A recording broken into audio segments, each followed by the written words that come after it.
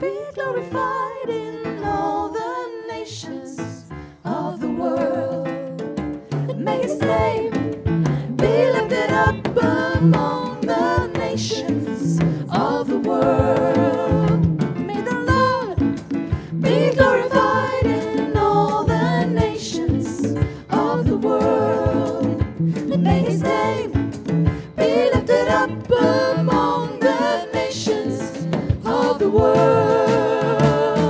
La la la la la la la la la la la la la la. La la la la la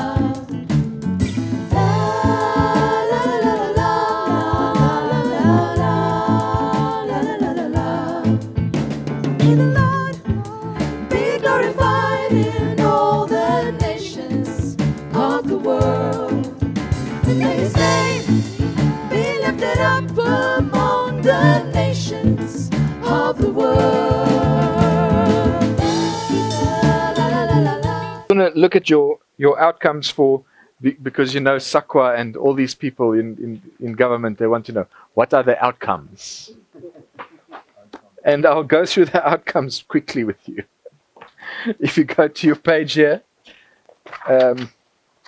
where it says specific outcomes. Page 6. Where's yours? Did you register? No, you did register.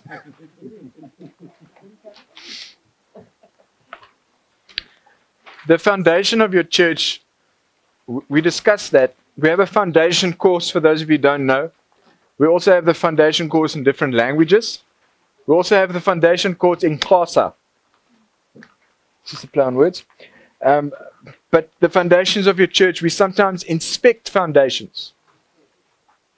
I'm on page 6, where it says unit standard. I'm in a different manual. Okay. You got the updated manual. You got the updated manual. Thanks, Carl. What page is it? It doesn't have a page. Oh, it's still in the beginning. You're not on a page yet. Oh my gosh, this is the updated one. Okay, sorry, I've updated the manual for this weekend. All right. So there where it says Unit Standard Church Leader Toolkit. You see it there? It's in the beginning of your manuals. After the contents page. The contents. Yes. You got it? Okay, sorry about that. I've got the old version. You've got the new version. Been updated. So I was going to explain to you the benefits of orbital networking, but you understand now, right? That one system can relate to another system. We have networks networking with networks. Because we're not competing to see who builds the biggest pyramids. It's easy to relate to other networks, draw from them, invest into them, because we're circling on Christ. It's not about us. So what we're seeing is the Lord is allowing people to affiliate together, maintain their identities and autonomy, and still relate together for a bigger vision. Yes? Yeah. So instead of a denomination, we're a confederation of churches and networks. Networking with networks. This is scalable. This is sustainable. We are able to grow exponentially as a move of God. During COVID, this move of God that you are now a part of, or some of you thinking about working with us, has trebled in the last 2 years. 3 times. Because we are busy sending out apostles, we talk, we get to know each other. They say, you know what, it would be great if we can do something together.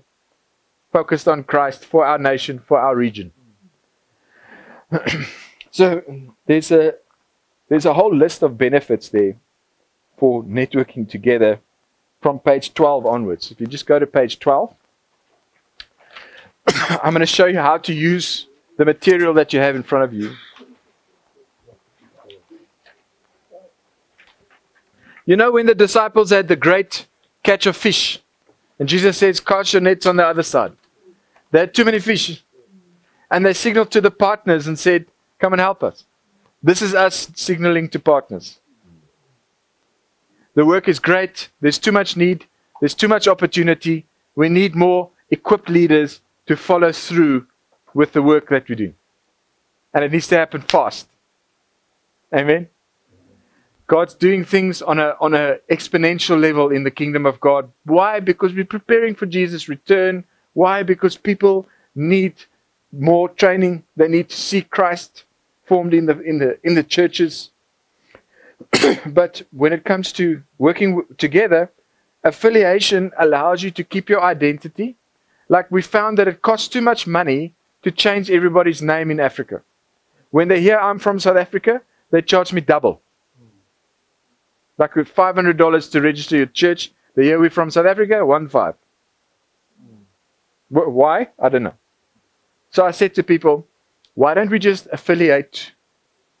You're part of Harvest International Ministry somewhere on your document or on your banner, so people know there's a bigger move that you're a part of.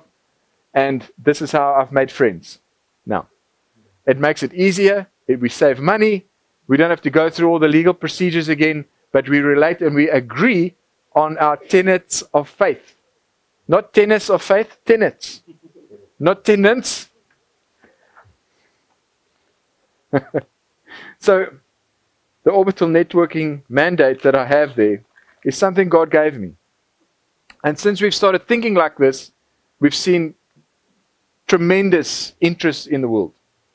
From Bangladesh to Philippines, through to Europe, we're starting to look at South America now.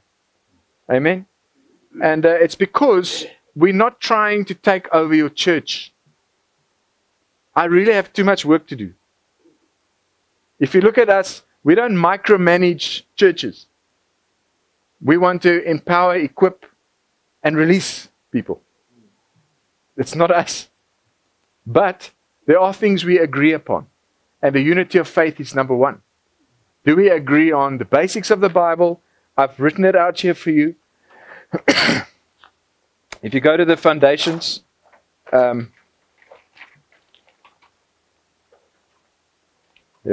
the foundations of a church?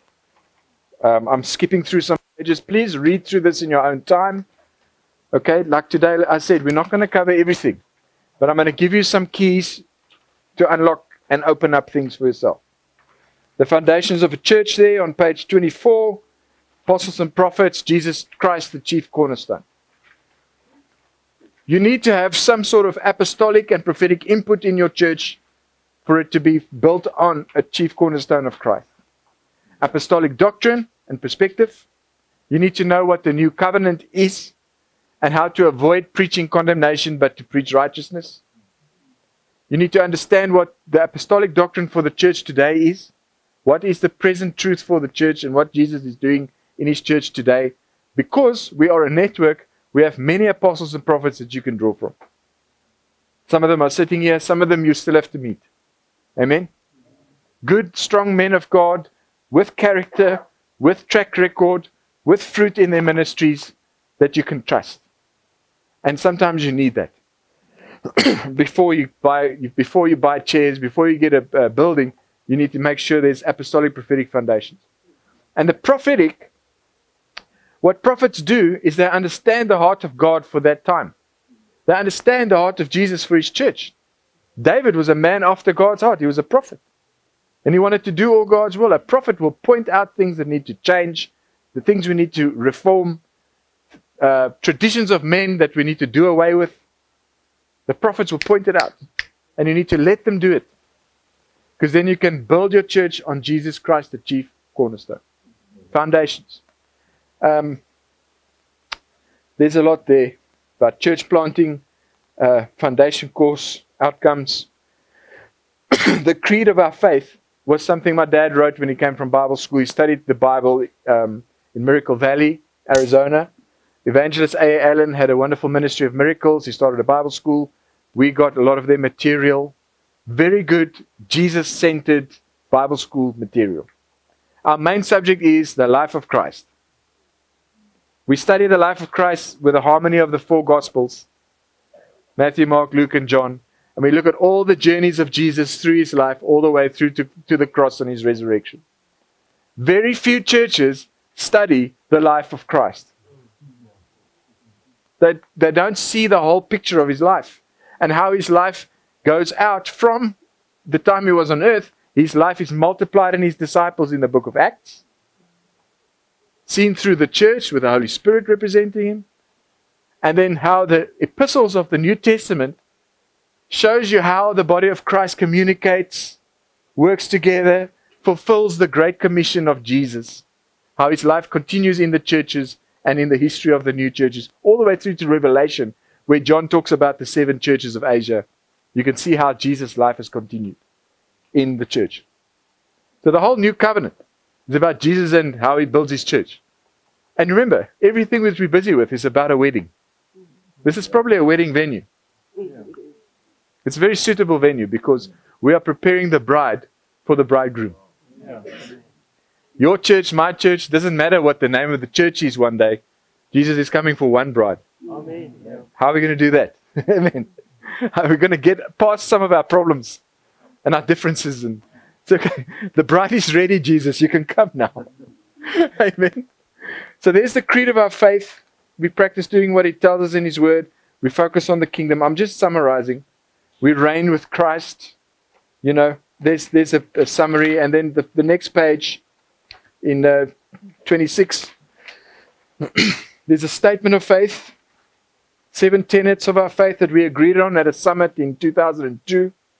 We had an international summit where apostles and prophets from around the world said, what do we believe? How can we summarize what we believe? And I want to just tell that to you quickly because you need to know what we believe. The statement of the faith is the same as most of you. I know that there were some problems with the Trinity, but you know that it's God the Father, God the Son, and God the Holy Spirit, but they're also one. I don't think there's a problem with that here, is there? When I say Trinity, my friend here was telling me it's a problem for some churches, you know. On how many times do you baptize somebody? And do you say in the name of Jesus or in the name of the Father, Son, and Holy Spirit? I said, you know what? Just make sure that that old nature is buried with Christ through baptism. Kill that old nature in the water and bring it up in newness of life. That's what happens. And when we baptize people, we see them filled in the Holy Spirit, like Jesus. Jesus told his disciples, go baptize them in the name of the Father, Son, and Holy Spirit. And then the one disciple was baptized in John, and Paul says, but do you know Jesus' baptism? Yes. Are you with me? Are these problems in churches? How people get baptized? You don't bury someone 3 times. You put him in the ground, then you take him out. Then you put him in the ground and you cry again, and then you take him out again. Please just bury a dead body once. I like those African guys that dance with the coffin. They got the dark glasses and they dance with the coffin.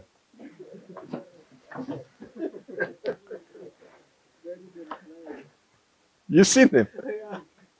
They pay them to dance with the coffin. Yeah. Oh, pick him up again. Yeah, pick him up. Pick him up. But if you focus on the statement of faith there quickly on page 26, the gospel of Jesus Christ, the incarnation, we believe Jesus came in the flesh. You know, he was a man, but he was still God. There are problems about that. If you have questions about what we believe, you can email me. You can speak to the apostles and prophets here, the leaders here. Please talk to us about the faith issues that you might have, and let's work it out together. Because I'm looking at unity of faith here. We might have different purposes, but there must be a unity of faith for us to walk together. We must agree on some things. There's the inspiration of scriptures, the Godhead, repentance and regeneration, water baptism, not the baptism of infants, you know, because they have no say in it. There's no faith connected to it. The baptism of the Holy Spirit with the initial evidence of speaking with tongues, as the Spirit gives utterance. We want the Pentecostal experience, the Lord's Supper communion, divine healing, holy living, deliverance, gifts of the Spirit, 5-fold ministry gifts. This is just a summary for you. Tithing, set forth in the Old and New Testament. I'll explain that when we talked about finances.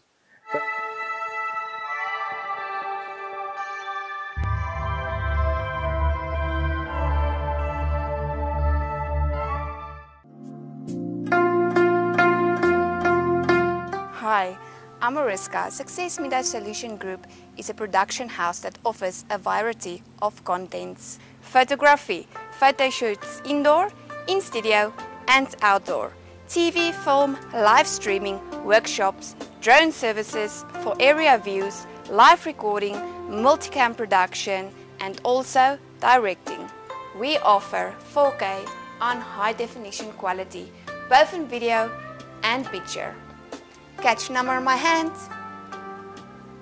Hope to hear from you soon. We build memories that last, locally and internationally.